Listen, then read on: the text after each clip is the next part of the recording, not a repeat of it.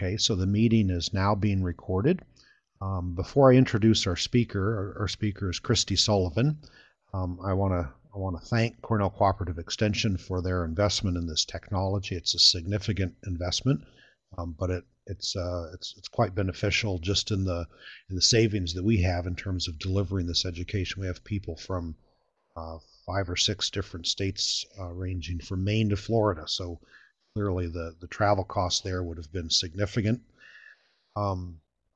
What I'd also like to do is have you vote, if you will. These are some standard votes. Some of you have seen these before, and that's okay. The first poll I want you to take, you're gonna click 2 boxes, one from the first 2 and one from the bottom 5. This gives us an indication of whether you've participated in these forestry webcasts before, what your experience with in-person workshops or seminars are. Those would be forestry workshops and seminars. So we'll take just a minute to do that. You can see the results, I can see the results, and see that we have 21 of 29 people clicking in now, 23 of 29. So get a couple more folks. Looks like we have some pretty good turnout of previous webcast viewers, but still a good showing of people that this is their first webcast, so welcome to you. I'll give you another couple of seconds. We do these polls. There are 3 polls. I'll warn you in advance. There are 3 polls. They're painless, I hope, but they're really useful for us to help gauge the need for this kind of technology. Okay, I'm going to close this poll, tuck it away, and then there's one other poll that's even easier because you only need to check 1 box. This is the number of acres that you own or manage, forest land acreage that you own or manage annually.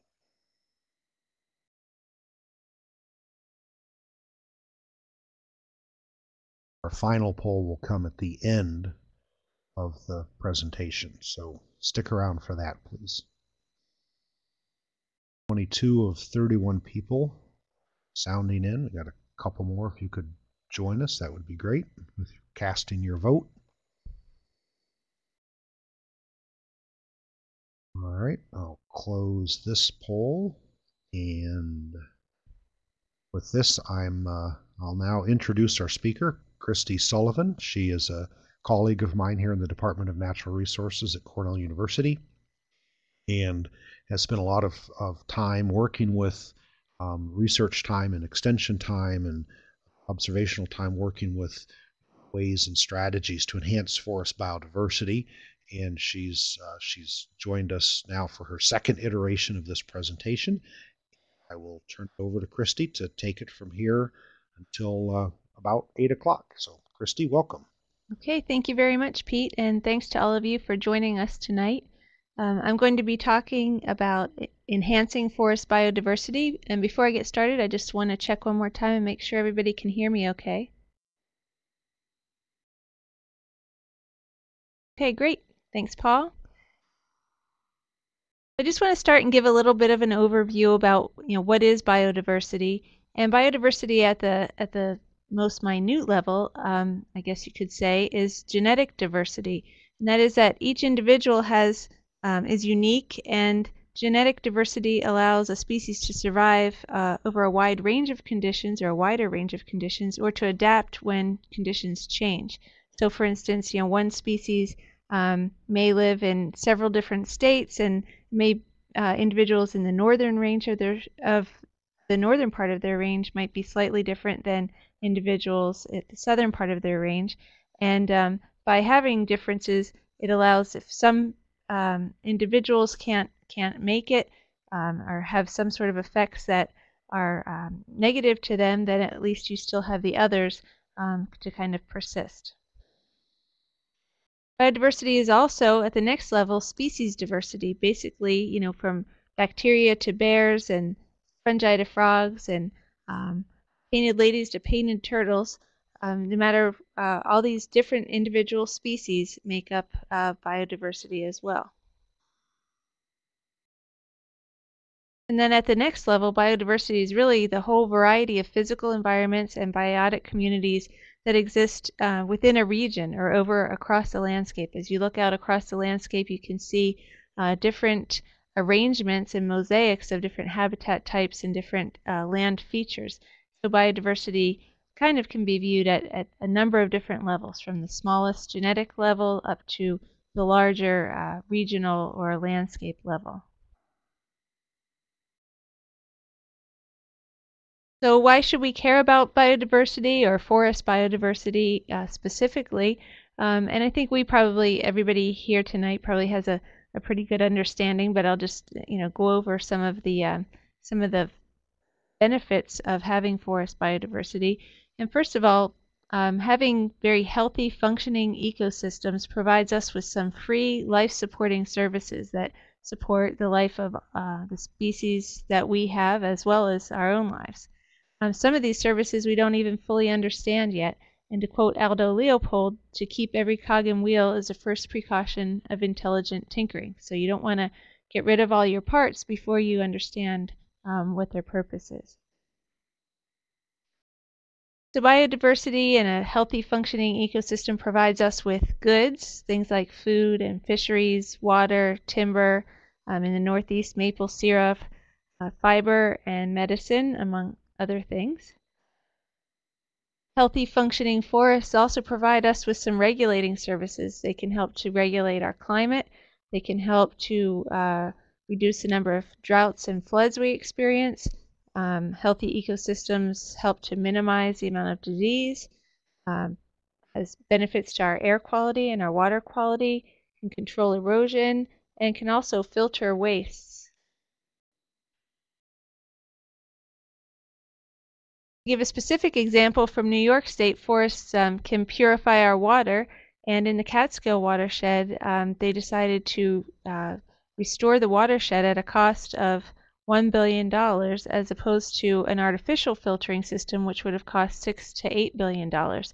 So by just going ahead and restoring the watershed and the forest within the watershed, you were able to save billions of dollars and also restore healthy, functioning forests. Biodiversity in our forests can also provide other supporting services like formation of soils, nutrient cycling, and very importantly, can pollinate, enhance the pollination of crops and our natural vegetation. It also provides cultural services, things like outdoor recreation, nice scenery to look at, a place that you can go just for contemplation and relaxation, place to kind of get away from it all for a while. And having nice, healthy ecosystems gives us a feeling of overall well-being.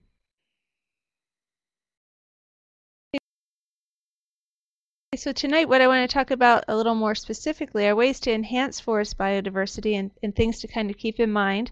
I'm going to try to cover invasive species, the importance of having species diversity, structural complexity and diversity in the forest, protecting our aquatic resources within the forest, the importance of connectivity, having forests that are connected to one another, and then landscape heterogeneity, or having a landscape that's diverse as well.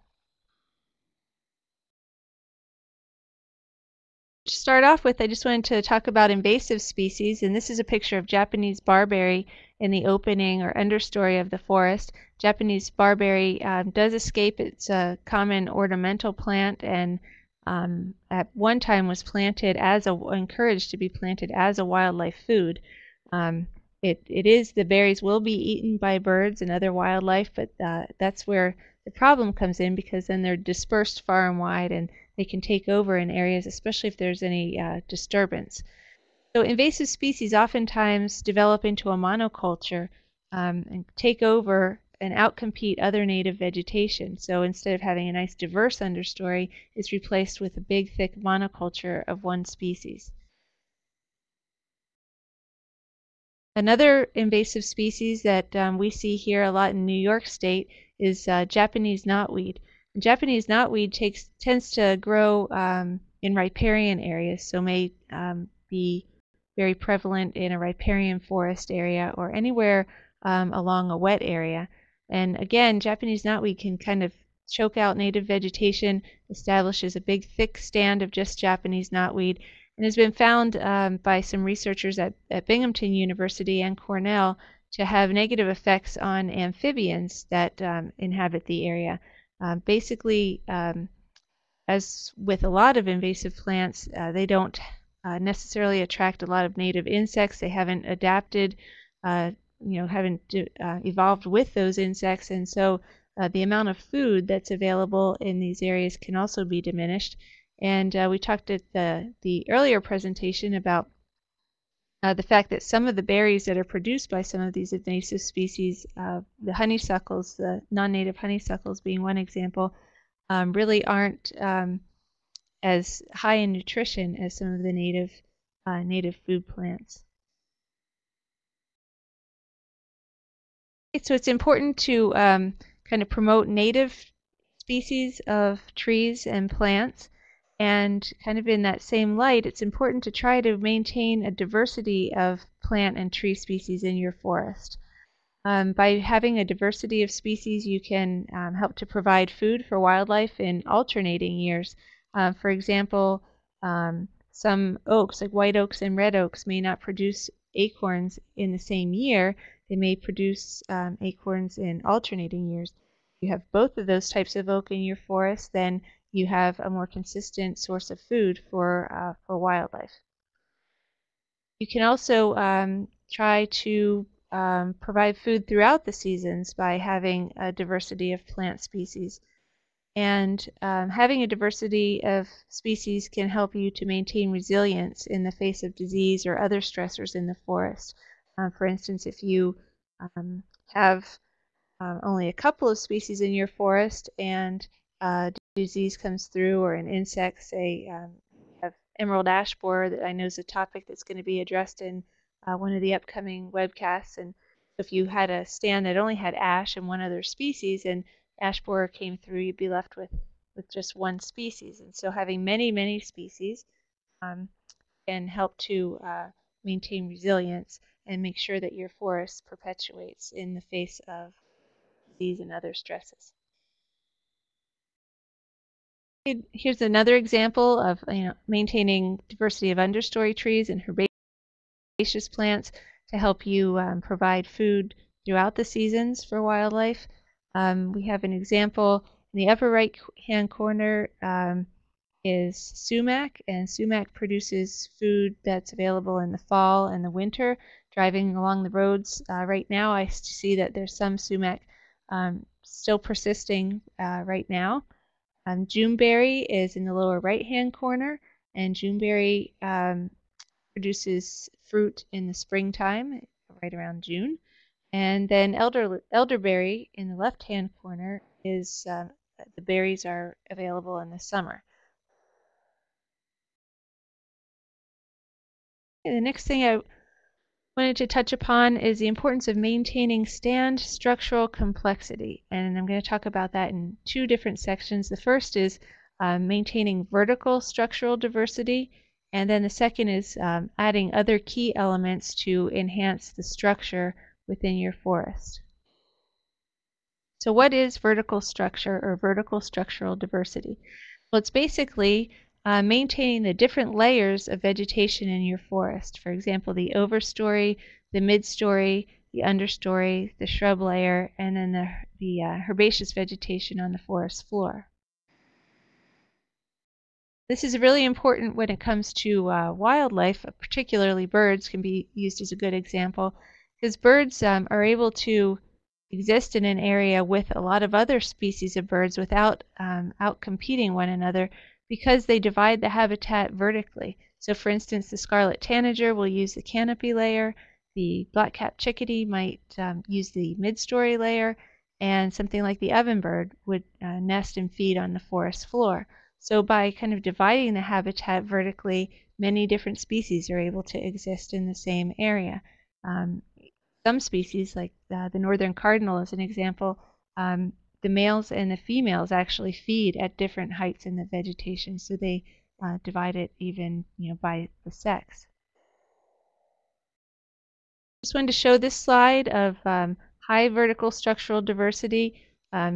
Basically, there's definitely a canopy, and then there's a lot of understory and shrub layer vegetation here too. That's as opposed to this slide where there's a low vertical structural diversity, where you basically have a canopy and then nothing else until you get to the forest floor, and then it's a monoculture of ferns. That would be a less desirable situation. To kind of highlight the importance of vertical structural diversity and how it affects wildlife, I wanted to touch upon a study that was conducted by New York Audubon Society in New York State, where they looked at mostly the effects of timber harvesting on forest songbirds and amphibians.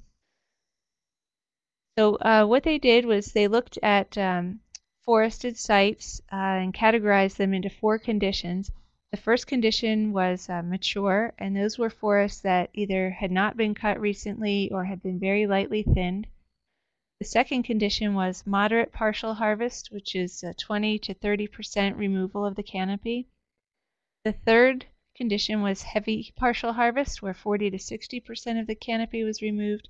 And then the fourth was clear cut, where almost 100% of the canopy had been removed.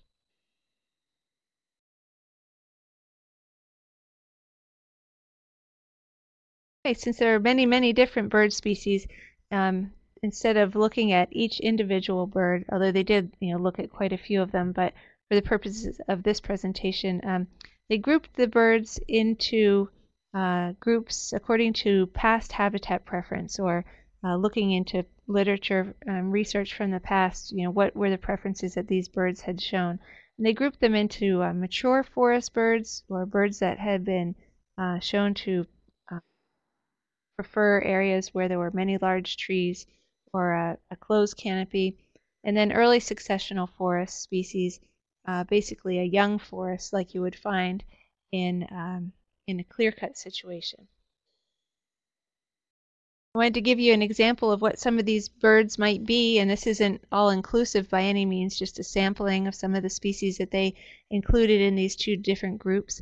For the early successional forest bird group, they included the chestnut-sided warbler.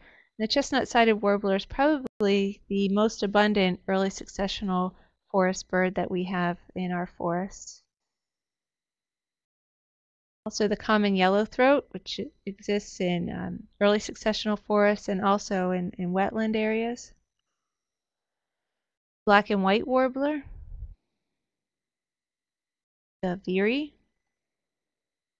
Cedar waxwing, which is a bird that we oftentimes see in suburban areas or park-like areas too, feeding on the fruit of shrubs and trees. Gray catbird, which it's called a catbird because it makes a sound kind of like a meowing sound, and it nests in shrubs. Indigo bunting, which is a really striking small blue bird that also nests in the shrub layer. And the eastern towhee is another pretty common early successional forest bird. Supposedly says, "Drink your tea," when it makes its call. Okay, so when they looked at these birds as a group and looked at their abundance in the different forest condition categories, they found that these birds as a group were most abundant in the clear cuts, but they were also present in the heavy partial harvest and to a lesser degree in the moderate partial harvest, and they were even present in some of the mature forests. So they weren't as abundant there, but they did use that habitat, and were most abundant though in the clear cut areas, which is what you would expect. When they looked at the mature forest birds, these were birds like the ovenbird. And the ovenbird is a very small bird with a very loud call. And it's called an ovenbird because it nests on the ground and creates a nest that kind of a domed nest with a hole in the side that they enter in, being a cup nest. at this little, it's almost like an igloo on the ground, like an old-fashioned oven. They also included the black-throated green warbler, which is also a pretty abundant forest bird in this area. The black-throated blue warbler, which likes mature forests but nests in the shrub layer of mature forests. The red-eyed vireo, which is probably our most abundant bird in the northeast forest. Wood thrush, which is a thrush like the veery, looks a little bit different, and the call is similar but different, and it prefers the different type of habitat. The blue-headed vireo, and the white-breasted nuthatch, which is a common feeder bird that we see oftentimes at bird feeders. And then the scarlet tanager, which is a very striking bird. The male is this bright red with the black wings, and the female is a more kind of a drab olive color. So when they looked at the mature forest birds as a group, they found that those birds were most abundant in the mature forest and the moderate partial harvests, a little less abundant in the heavy partial harvests where the canopy had been opened up a little bit more, and the least abundant in clear cuts, though they were still found there at times. So just to summarize, for birds in general, the species that you'll have in a forest will vary according to the forest conditions, and specifically the structure of the forest. Management affects biodiversity. In the slides that I showed previously, you could see that although you would have fairly different groups of birds in a mature forest that hadn't really been cut versus a clear cut, those two conditions in between, the moderate partial harvest and the heavy partial harvest, tended to have kind of an overlap of a mixture of early successional and mature forest species. You might have a higher diversity overall of species if if you had opened up the canopy a little bit to a lot and had encouraging the shrubs layer to grow and the understory to grow, and so encouraging that extra vertical structural diversity. So once again, strong similarities and also noticeable differences were apparent among species, groups, and conditions. Okay, they also looked at the red-backed salamander. They were looking at amphibians in general in the forest, but the red-backed salamander was about 95% of the animals that they found when they were looking. The red-backed salamander is probably it's the most abundant vertebrate in New York forests, probably the most abundant in Northeast forests, according to research studies that have been conducted throughout the Northeast. And so they're very important in terms of our forest ecosystems and the health of those forest ecosystems. For example, they're very important as prey. As prey, a lot of animals will feed on them. Wild turkeys scratching through the leaf litter will feed on red-backed salamanders when they find them. And then, let's see, small mammals will feed on them. And then they're also very important as predators. They feed on the invertebrates on the forest floor, and those invertebrates are the invertebrates that break down leaf litter on the forest floor. And so by feeding on them, they can kind of control the amount of decomposition that's happening and the rate of nutrient release to the plants on the forest floor. So they're very integral parts of our forest ecosystem. When they looked at the red-backed salamander in different forest condition categories, they found that they were most abundant in a mature forest with a closed canopy, less abundant in a moderate partial harvest, even less abundant in the heavy partial harvest, and the least abundant in the clear-cut situation.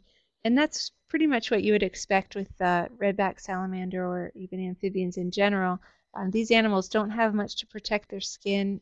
They breathe through their skin, and in order to be able for respiration to take place, their skin has to be moist. So they're very prone to drying out, and whenever you open up the canopy, you create a drier kind of a little more hostile conditions for this animal. When they looked at the other amphibians, forest floor amphibians, and they kind of put them all in a group because they weren't as abundant, things like the slimy salamander, the dusky salamander, the spring peeper, the spotted salamander, and the wood frog, looked at them as a group, they pretty much found the same kind of trends. Now, this is just two groups they looked at. So with songbirds, it was very diverse and it depended on the structure. With the amphibians, it was fairly predictable. If they didn't look at other groups like reptiles or mammals, but with reptiles, you would expect to see the opposite. You would expect to see probably more of our forest snakes, for instance, in a clear-cut or warmer situation, heavy partial harvest, than you would in a mature forest. So it depends on the group that you're looking at, and vertical structure really will affect which organisms are present there. I wanted to show that in the former slides, they were looking at amphibian abundance. This slide kind of shows the number of species of amphibians that were found in the different forest conditions.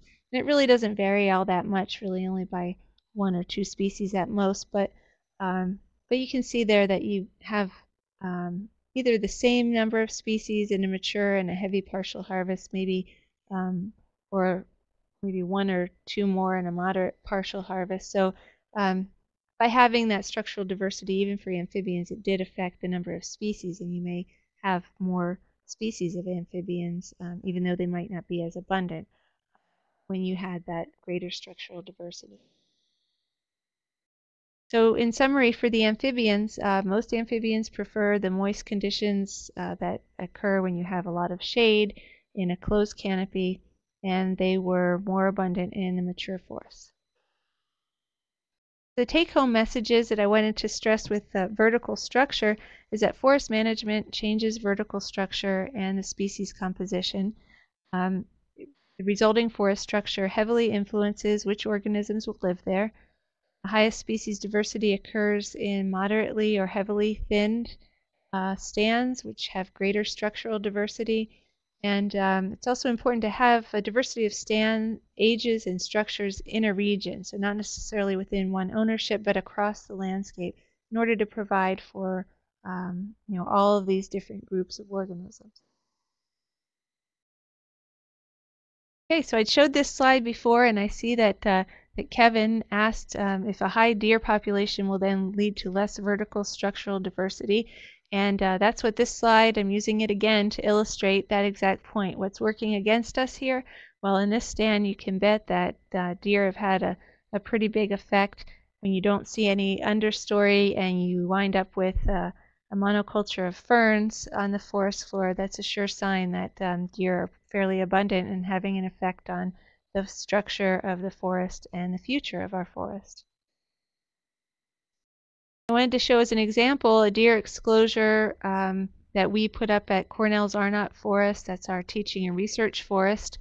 And you can see the only difference between the left-hand side and the right-hand side of this slide is that deer are fenced out of the left-hand side.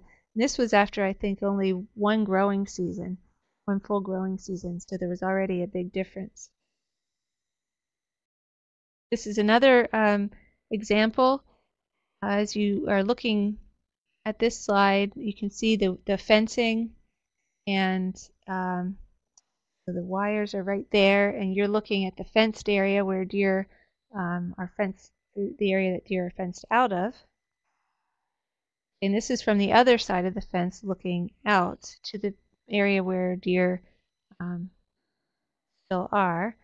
And I just want to point out that this area right here, you can see kind of the browse line. That's called the browse line, where up to about 5 to 6 feet in height, it's basically deer have eaten everything up as far as they can reach. You don't have anything on the forest floor in terms of herbaceous vegetation, and there's really little or no shrub layer.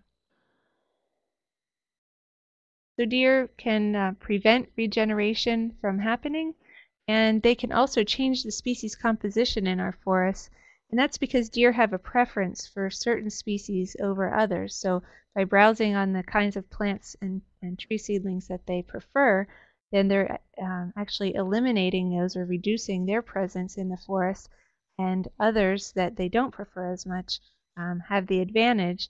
And so you wind up with less diversity, and deer really affecting the species that are present in the future forest as well as our present forest. So deer are basically, they're considered a keystone species in that they have the ability to affect their own habitat as well as the habitat of other wildlife.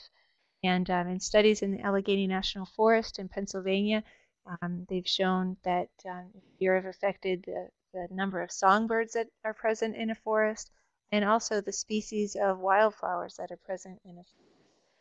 Anybody, I don't know if anybody's noticed areas where maybe there were a lot of trillium in the past, and now you've seen that the trillium decrease. You don't see them flowering as much in the spring, but sometimes deer are having an effect on our wildflowers, and trillium's just one example of that.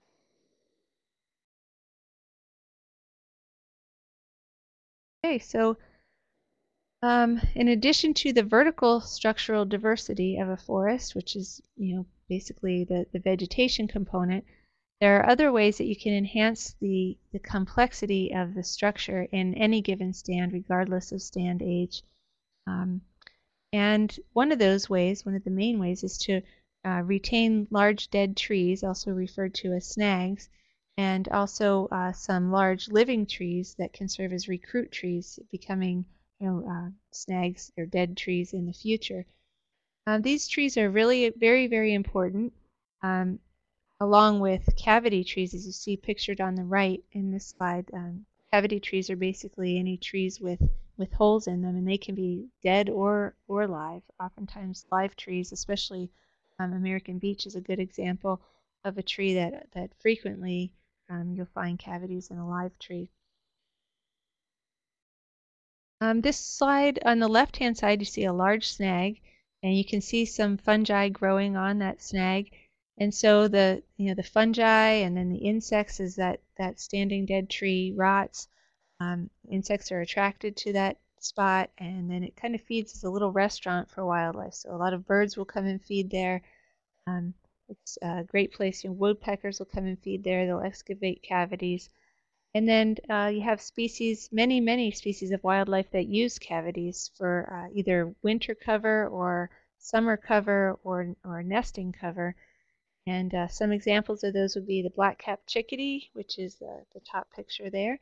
Black-capped chickadees nest in cavities in trees, as well as many woodpeckers. Some of our owls, like the screech owl, eastern screech owl, uses cavities. Many mammals, raccoons and porcupines, some mice, some snakes, like the black rat snake, will use cavities. Squirrels, of course, and just a whole host of wildlife uses tree cavities. So really by including these structures in your forest, it's a great way, probably one of the best ways to enhance the biodiversity of your forest. I would mention too that in terms of specific recommendations, what I've usually seen is somewhere between 3 to 5 or 4 to 6 snags per acre as a recommendation. In addition to standing deadwood, deadwood on the forest floor is also very important. For instance, logs left laying on the forest floor will provide cover for amphibians like the spotted salamander pictured in the right-hand corner, as well as other amphibians. As I mentioned before, amphibians are prone to drying out, and so in the hot summer months they really seek out moist cover under logs or under leaf litter. And when logs are decaying and really starting to break down, if you've ever kind of torn into one, you see that they're very sponge-like, and they can be very, very wet inside, even in the hottest and driest summer months. And oftentimes you'll find, a spotted salamander or other salamanders actually inside that wood. Logs laying on the forest floor can also provide cover for snakes, our woodland snakes, sites that small mammals travel along to feed. There are ruffed grouse will use large logs for drumming sites during the breeding season. Wild turkeys like to lay their eggs at the base of a log, right behind the log. So many, many different species use dead wood on the forest floor. On the left-hand corner, there's a picture that I've included of a log pile on an old log on a log landing. And in the past, most of the time for aesthetic reasons, best management practices for log landings include getting rid of those butt ends or burying them underground so that it's not unsightly. We've done some research at the Arnott Forest that's shown that these structures are really, if you can just pile them up to the side so maybe they're not as obvious, but right along the edge of the log landing, kind of as a interface of where the forest hits the log landing, can really be important for attracting and providing cover for our woodland snake species, as well as some other things. Like we have at the Arnott Forest a species of special concern, the northern coal skink. It's a lizard that's not terribly common in New York State or in Pennsylvania for that matter. It occurs in both of those states. And the northern coal skink has been found in several different sites that we have where we've had the logger pile up the butt ends and make piles into them instead of burying them or pushing them off completely to the side. So these sites also are good overwintering sites for butterflies, for instance, and attract small mammals. And then in turn, those small mammals provide food for things like red-tailed hawks and other raptors that might be feeding at these openings.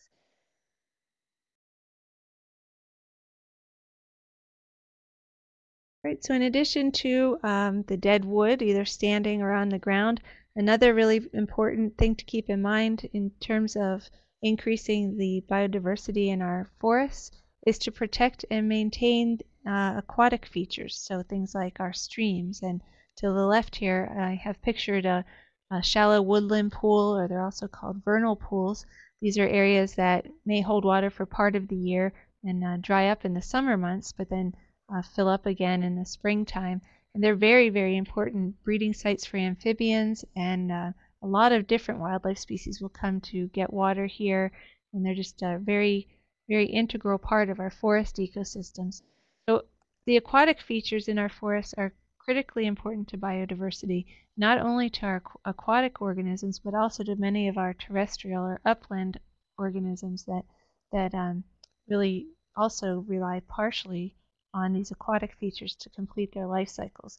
So for instance, some amphibians like the wood frog and the spotted salamander, the Jefferson salamander, they'll go to these shallow woodland pools in the springtime, and they may only spend a week or 2 weeks of the entire year there. They breed and they lay their eggs, and then they move off and spend the rest of the year in the forest. So even though they're not using these aquatic sites all year round, they're critical for them to exist. Another thing that's very important in terms of forest biodiversity is to maintain connectivity between and among habitat patches. So basically, having those patches be connected somehow so that organisms can move from one patch to another. One way to do this is to ensure buffers along riparian corridors. Oftentimes, animals will move along these aquatic features, and so having a nice buffered, nice forested area along the stream provides a nice corridor for movement. And also to maintain the connections between forests and the aquatic habitats. So as I mentioned in the previous slide, with woodland pools and the animals that use them, they also use the adjacent forests. So maintaining a connection between those areas, so the forested areas and the aquatic areas, is very important. Forest fragmentation is probably one of the greatest threats to biodiversity that we have, especially here in the Northeast. As you can see in this slide, As forests are broken up or broken into smaller pieces by any activity, whether it be development for housing development or any other activity, you can picture, if you can imagine that an organism that lives down here for part of its part of the year and then moves up here to the upper part of the slide for the rest of the year, that once the forest is fragmented, there's a barrier kind of to dispersal, a lot of danger to that animal as it moves across roadways. Also, when forests are broken up into smaller chunks, you often have a higher number of predators, so things that might feed on, for instance, bird eggs or bird nestlings, things like raccoons and possums and skunks. You'll have a greater abundance of those animals along edges or areas where broken up into smaller parcels. So forest fragmentation is a serious threat to forest biodiversity. And this slide kind of illustrates that point. You can see here that this forest has kind of become an island on the landscape. It's really not connected to any other large forest tracts. And you can see even within this forest, it's been kind of broken up by roadways, small kind of minor roads and other activities. So it'll limit the number of area-dependent species that could live there. And an area-dependent species is a species that requires a large area for its habitat, either because it has a large home range or because it has limited dispersal, it can't move very far, or because it is affected by things like the increase in predators that you experience when you open or break the forest up into smaller parcels. So forest fragmentation may disrupt migration patterns. It tends to favor habitat generalists, things like deer. Deer love the type of habitat we create when we have subdivisions and whatnot.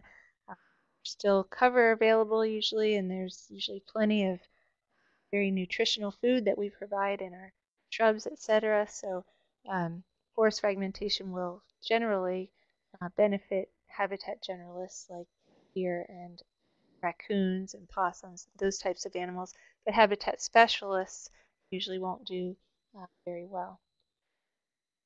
So forest fragmentation also can cause a decrease in the remaining quality of the remaining habitat and ecosystem health overall. Just back to maintaining connectivity for a moment here. You can see in the upper left-hand corner where here's a woodland pool, and there's a forested buffer around it, around this area. And so that's an area where the connectivity is maintained between the aquatic feature and the forested habitat. Now, it's not always feasible to maintain a buffer that big around every aquatic feature, but in this instance, this isn't to the right here. This isn't really a great slide because it's not a good idea really to build up that close to the aquatic feature, but at least there's some connectivity maintained to the resulting, the remaining forest on at least around half of the pool there. So that's going to be really important to species like the spotted turtle, which is right over here and uses those woodland pools to feed and kind of recharge when it comes out of hibernation before moving off into the woods a bit. And also to these mole salamanders. Here's the Jefferson salamander, the spotted salamander, the marble salamander, and the blue spotted salamander. They similarly use both types of habitat. To the right over here is an example of just maintaining connectivity among the aquatic features in a forest to enhance biodiversity. In this case, you don't want to, or you'd like to try to avoid putting roadways between those aquatic features that are going to separate them from one another and prevent organisms from moving back and forth among those features. So whenever possible, it's a good idea to try to route those roadways and trails, etc., around the outside of a cluster of aquatic features.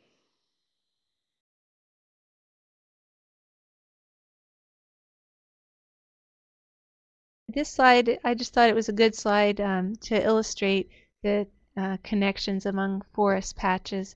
You can see that most of the forest here is somewhat fragmented, but at least it's connected by corridors, and there's some access, from one patch to another. And so it maintains some of the integrity of the forest there on the landscape.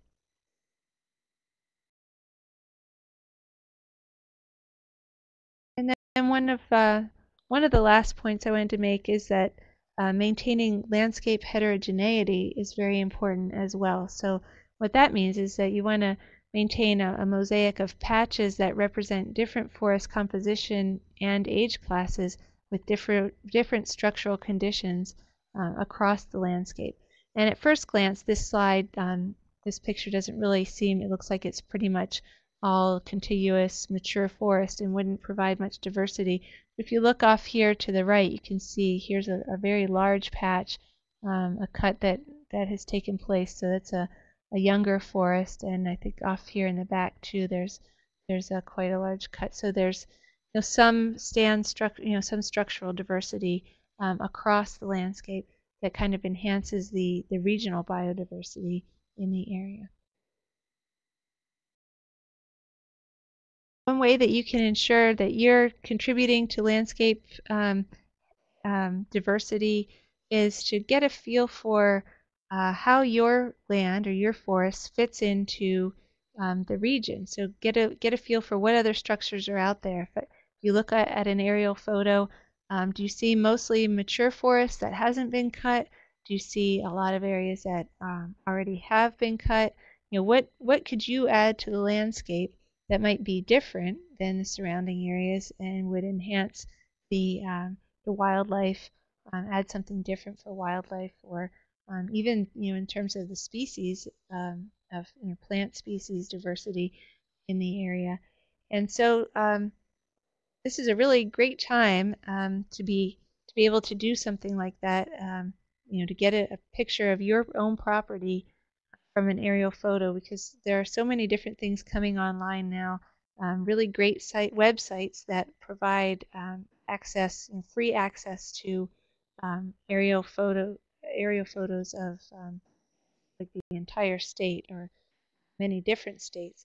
In the case, just for example, Google Earth is one of those. If you do a search for Google Earth, you can download. They have a free program that you can download to your computer, and you can kind of zoom in right to your own property and kind of get a bird's eye view of how it fits in to the overall landscape.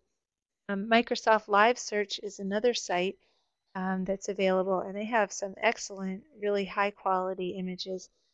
And again, that's for the entire country. Google Earth is worldwide even. It's a great place you can just go and get a look at even other countries, and it's useful for a lot of different purposes.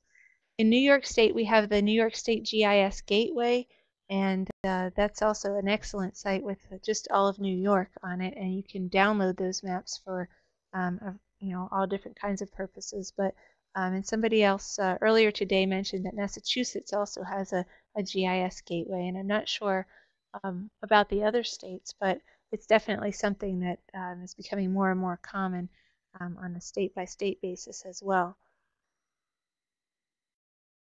Okay, so I wanted to put these up, and putting up the web links. These are actually, you can actually click on those when you see them, and it will take you to the sites right from here during the webcast. So if anybody wants to take some time to access either of those sites and take a look. Again, Google Earth is something you have to download the program, but it's free and it's very quick to do. But these other two sites you can access right from here and take a look and try to get a feel for what the area is like near you. So with that kind of let's see. I see that Eric Jones says that New Hampshire has a granite GIS site. Okay, that's very good to know. Thank you, Eric. And that concludes my presentation, and I'd be happy to answer or try to answer any questions that you have at this time. Kristi, actually, while people are are thinking about some of those questions, how about if we bring up the third and final poll?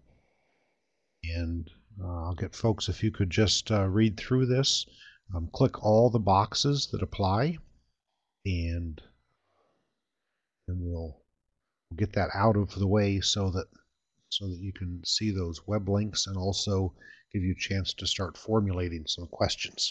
Kristi did another great job, and I appreciate that.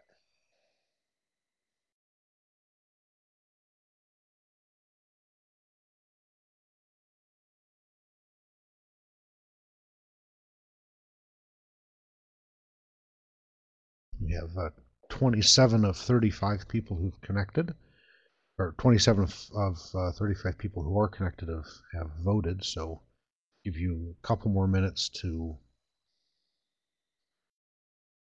click the boxes that apply, and then get that out of the way. Feel free, of course, to start typing in your questions. Kristi will be able to read down through those, and when we get the survey number 3 off the screen, we'll move the chat pod over so that we can all see the text a little bit easily.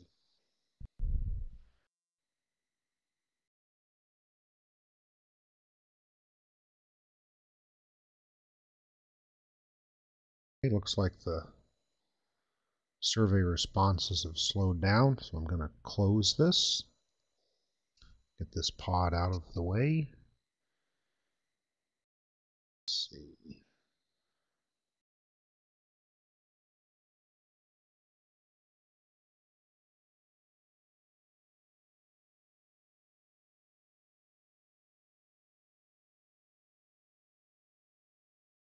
Okay, so Paul, you're saying that Pennsylvania has some that are county-based, so county by county?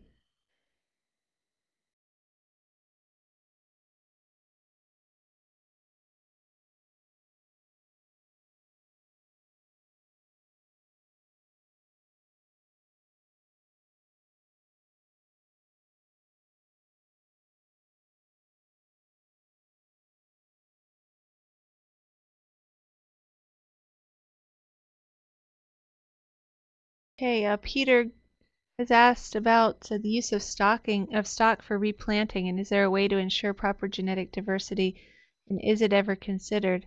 I think yes, it is considered. I'm not really sure if there's a surefire way to ensure that you have proper genetic diversity, unless the plants were grown from local or regional sources, seed sources, and that can be kind of hard to track down. I think you may try, like your state, for instance, in New York State, we have New York State DEC. They distribute tree seedlings. That might be a good place to start in asking, where their stock comes from. So I think it's important. It should be an important consideration, but I don't know about the availability. I think it probably depends on availability in your area. But it's a good question to ask when you go to buy trees, because then, the sources who are selling trees might start thinking about it more, and yeah, you can ask the nursery for the source of the seeds that they use to grow their seedlings.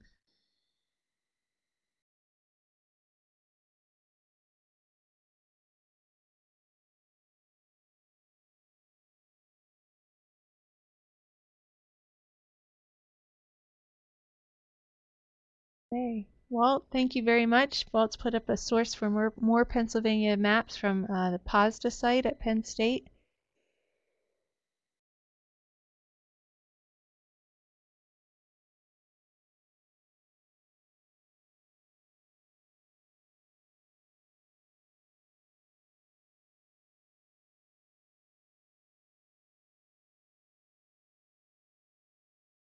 Thank you, Paul, for a source for Pennsylvania seedlings from the Game Commission, Pennsylvania Game Commission.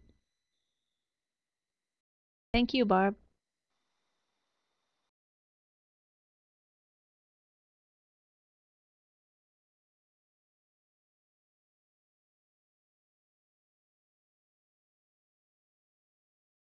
Kristi, I've clicked on both the Pennsylvania site and the Massachusetts site for GIS information, and we can add those to maybe make a little simple document that we can put on the website associated with this presentation, and people can go there as if they want to relocate these URLs. Okay, thanks, Pete. That's a great idea. And Eric Jones also mentioned MS Terra Server as a good map source, and that is, yes, that is definitely a good map source as well.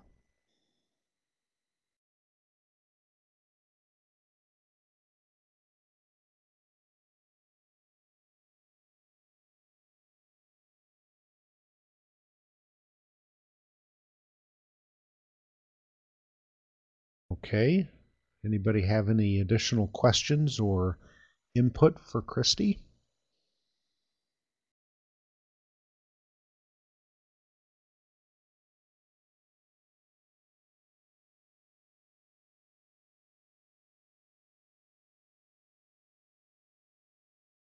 Oh, Herb asks about wandering around Potter County and seeing some fenced-in areas. I'm not really sure where that might have been. I'm familiar with Potter County, quite familiar with it actually, but I can't remember any places with a fenced-in area. There are some areas on some of the forest investment firms have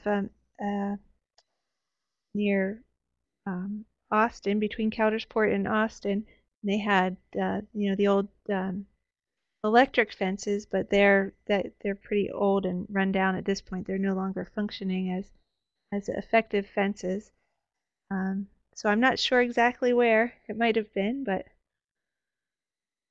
it's a great area to be wandering around in for sure, even if you're lost. Below Portville, okay.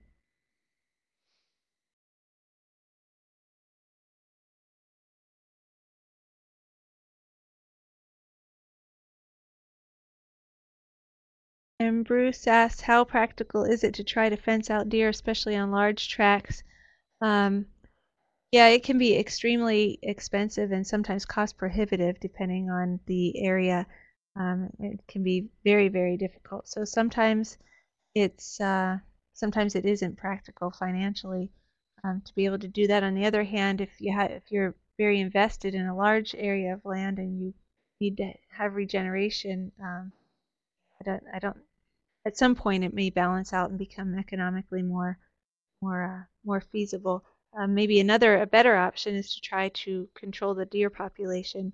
At the Arnott Forest at Cornell, we have an Ernebuck program where we've, because we were having a difficult time getting trees to regenerate, we implemented a special hunting program where our hunters that hunt at the Arnott, they have permits to hunt there.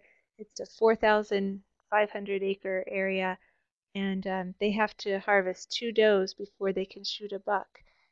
So by doing so, we've been able to lower the deer population, kind of balance the number of ratio of bucks to doe. So we're seeing more bucks at the forest, and also allows the bucks to get a little bit older and larger. So it provides a different type of hunting experience, a quality hunting experience, and hopefully more quality deer, and hopefully enables us to regenerate our forests a little bit better. So sometimes there may be other options.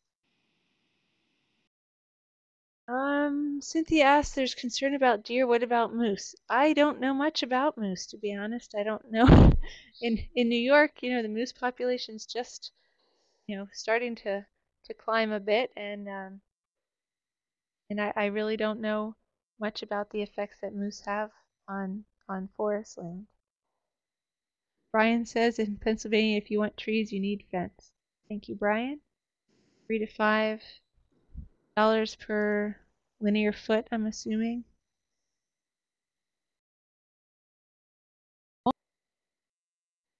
Won't a balance eventually be struck between deer and their food source?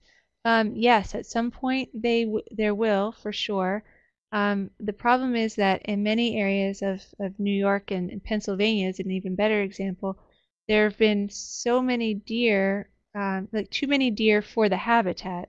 for such a long time that it's had it's had a pretty serious effect, a long-term effect on the forest. And until you reduce the deer populations to a lower level and allow that habitat to come back, you're never really going to be able to have as many, you could basically, if you let the habitat recover, the only way to do that might be by reducing the number of deer initially. That's the best way to have good deer habitat and healthy deer herds in the future, as well as healthy forests and diverse wildlife in general, or bigger fences.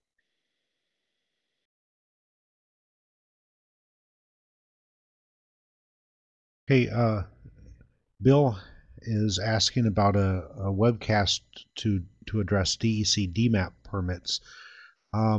We could consider that. I think the best strategy is, if you live in New York, to contact your local office of the Department of Environmental Conservation and talk with the Division of Wildlife, the deer biologist, about the process to acquire those DMAP permits. Forest owners can get them if they have 200, an aggregate of, I think, 200 acres of forest land. Does that sound right, Kristi, or other people in New York who have experience? Farmers, agricultural lands can get it with a much smaller acreage, maybe on the order of 80 acres. So I think call them up, and either a deer biologist or a DEC forester will come out and validate that you have deer damage, and then it's a fairly simple matter of providing an application.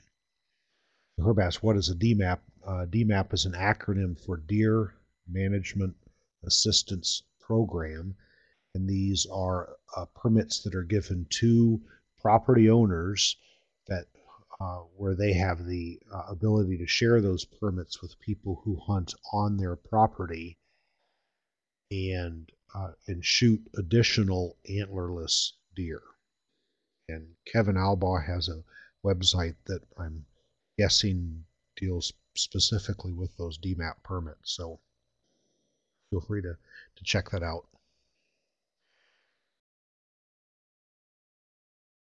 So, Bill, is that provide you enough to get you started? I'm not sure what more we would cover with the DMAPs. What I will say is, later this year, and I haven't scheduled a date yet, but we're going to have either Gary Goff, or more likely I think it's going to be Paul Curtis, who is one of the wildlife biologists here in this department, is going to be talking about the Ernebuck program that we've implemented at the Arnott Forest.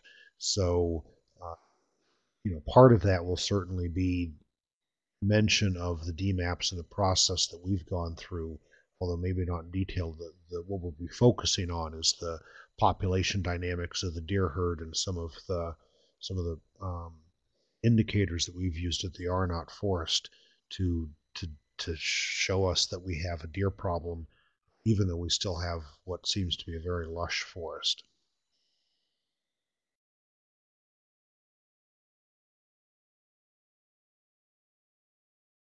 So, being too few acres, Bill, you need to talk to your neighbors. And if you, together with your neighbors, can get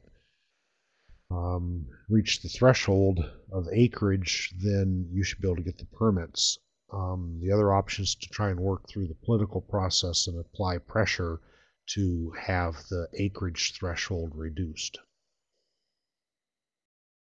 I'm not sure which is easier, working with your neighbors or working through the political process.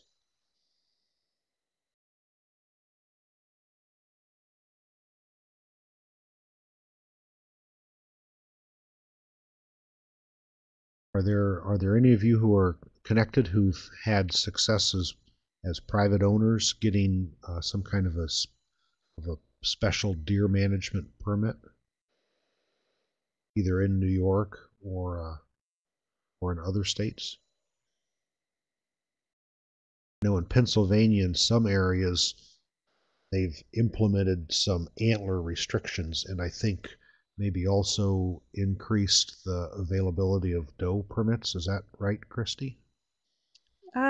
They had increased the availability of doe permits and then kind of dropped back on that. But yes, they implemented some antler restrictions. I believe it has to be 3 points on one side. So they've made it more, for those of you unfamiliar with this, they've made it more restrictive to shoot a deer. Previously, a buck was defined in New York, for example, as having 1 3-inch antler. In Pennsylvania, they've raised the bar, if you will.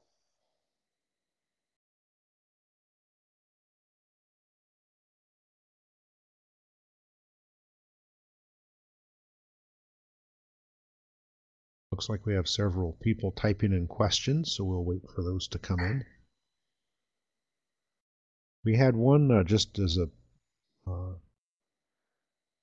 point of reference, maybe, if for those of you who are typing questions, we had a comment from a participant at the noon hour who said that he would repeatedly type questions and they would flash on his screen, but they wouldn't show up. So if any of you are having that same kind of a phenomenon, one thing to check is to make sure in the bottom right hand corner of the chat pod it should say "to everyone," because it's possible to send a private note just to one person.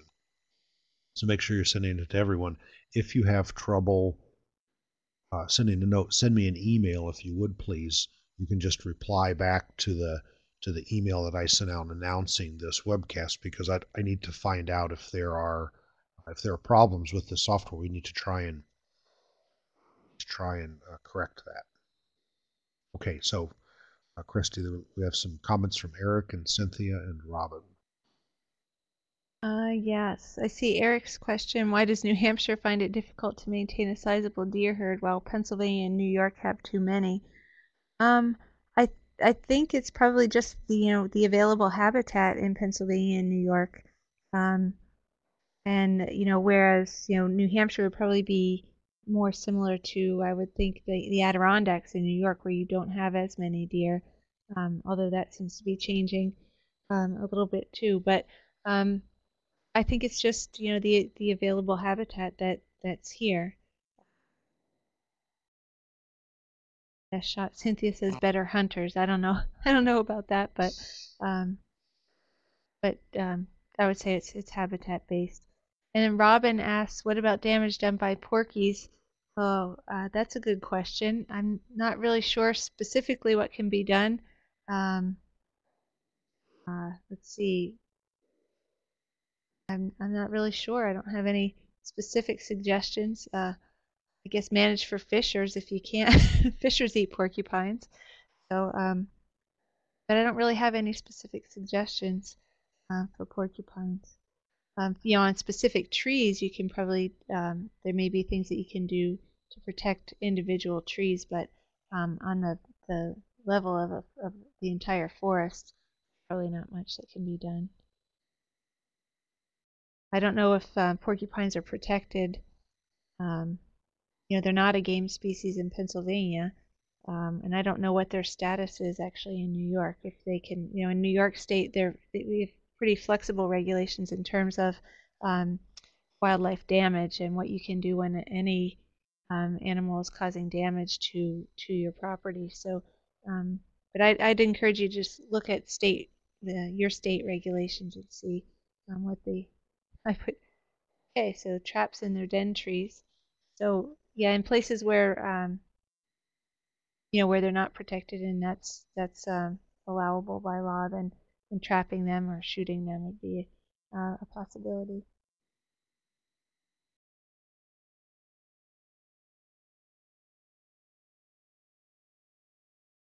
I'd like to also mention for the New Hampshire situation, in terms of deer, and also like in the Adirondacks, is that the most limiting factor for deer is a heavy, persistent snow cover in the winter time. So fawn survival is most affected by having a persistent heavy snow cover. It makes it difficult for them to move around and to find food, and so it can really affect fawn survival, and that can have a regulating effect on the herd. In the southern tier of New York and in Pennsylvania, snow cover is rarely deep enough or persistent enough anymore these days anyway to really regulate survival of fawns. And so that allows the population to continue to increase because you continue to add the fawns to the population.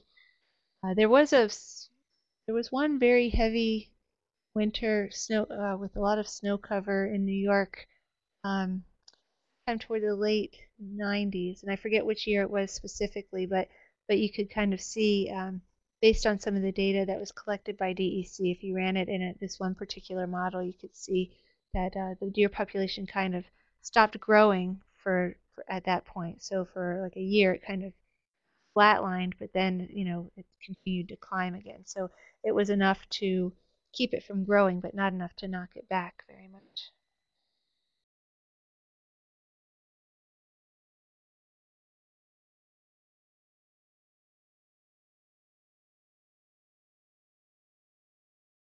So Ian makes the observation that in northern New York, many of the farmers are using deer permits as they relate to crop damage, but other landowners don't particularly do it. So that might be a chance if you have occasion to talk with your neighbors or other landowners, or if you're a member of the local Forest Owners Association, to encourage other people in your community to take advantage of those deer permits.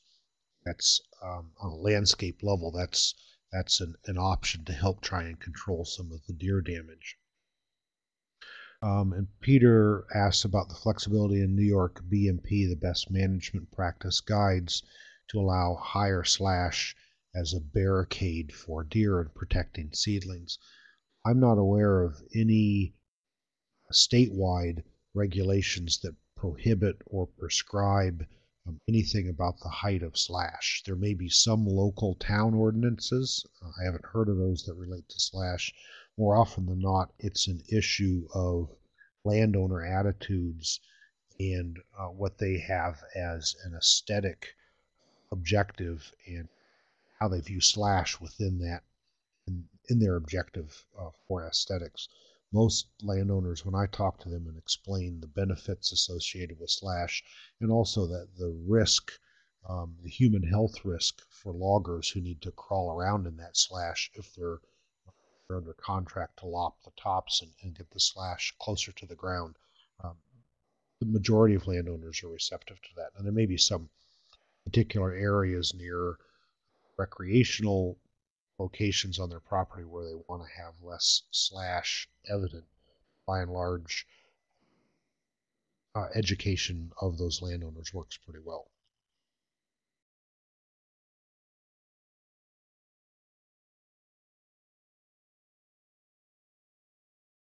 Well, it looks like the questions have slowed down. You all are a great audience. I want to thank you for sticking around, and I very much want to thank Kristi Sullivan for another great presentation. And I will, I've recorded Tim Chick, Judson Bennett, Matt Karp, and Brian Knox as participating as certified foresters. I'll be sending your names to the Society of American Foresters to confirm your participation. Thank you guys for being here, and I'll thank all the rest of you for participating as well. I look forward to seeing you or seeing that you're present on March 19th. We'll be having Jerry Carlson from the New York State Department of Environmental Conservation talking about management options in anticipation of the emerald ash borer. So hopefully we'll see you then. Have a great evening. Thanks for joining us.